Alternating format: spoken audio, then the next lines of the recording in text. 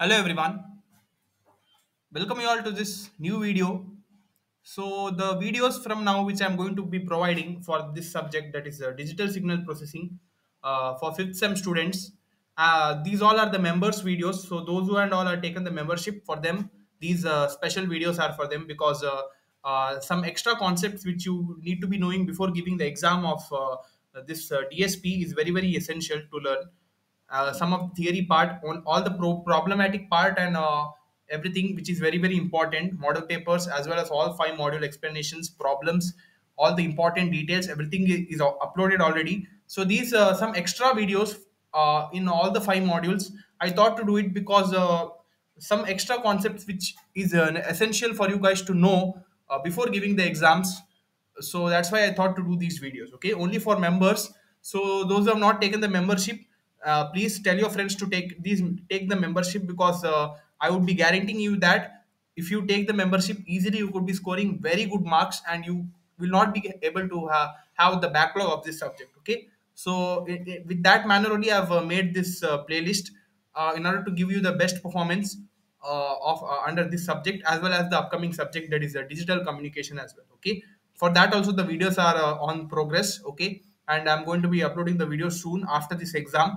So that's why stay tuned and watch all of the videos, okay. So from now I'm onwards, around 7 to 8 videos are there, which are very important extra videos only for members. So those who have taken the membership would be having the benefit of it, okay. Yeah, so the first video, the first concept from module 2 which I'm going to be covering is the discrete Fourier transform, okay. So the DFT concept and the problems related to DFTs are already solved. So in this video we are only going to be seeing how the DFTs are getting formed, okay, how the formula is getting represented and everything, okay. So like this video guys, so let's start now.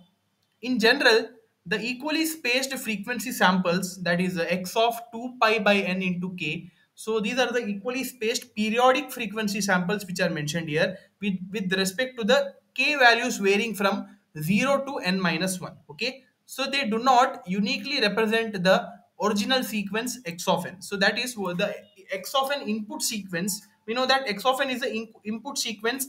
Based on that, we are going to be finding the value of x of k, right? So based on the input original sequence, it won't be uniquely representing each values under the DFT, okay. So that's why I mentioned it here. When x of n has infinite duration, instead the frequency samples x of 2 pi by n into k correspond to a periodic sequence xp of n of period n, where xp of n is an aliased version of x of n, which is given by xp of n is given by summation, where L tends from minus infinity to plus infinity, that is all the positive as well as negative integers, with respect to the sequence x of n minus Ln. Okay, so this is the periodic sequence with respect to DFT which I have mentioned here, okay, with respect to input sequence. Okay, so that is given first.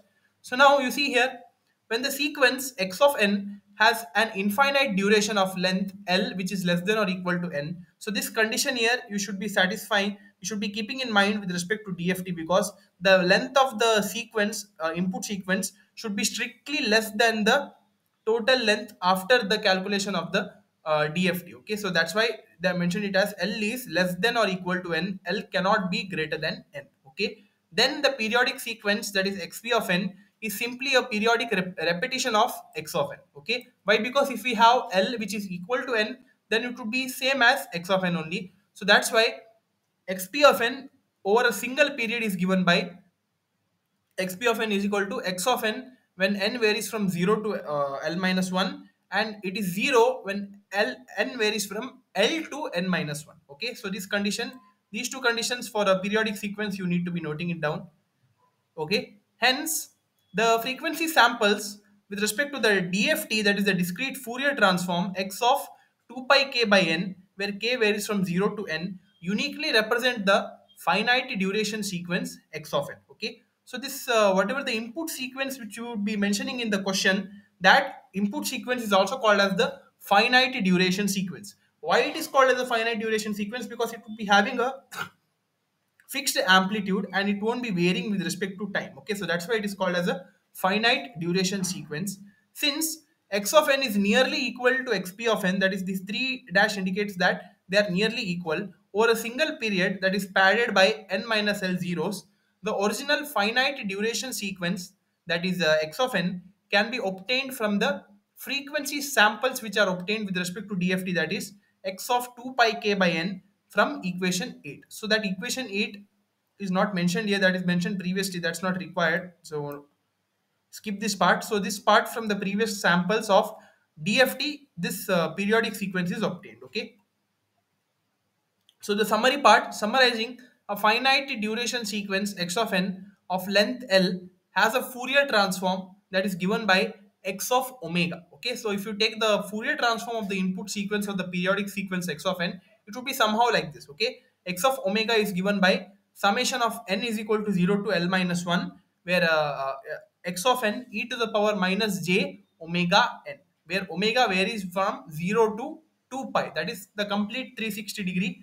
Okay, for a Fourier transform, so we will be considering the complete 360-degree rotation, that is from 0 to 2 pi of the phase factor omega. Okay, so with respect to that, Fourier transform is taken. Now the limits indicate that x of n is 0 outside the range of n, which varies from 0 to L minus 1. Okay, it would be 0 only when the range is not between the specific limits which is mentioned here. Okay, so when we sample x of omega at equally spaced frequencies, that is omega k equal to 2 pi k by n. Okay, so omega is also given as 2 pi by n, as I have already told you in my problems explanation also.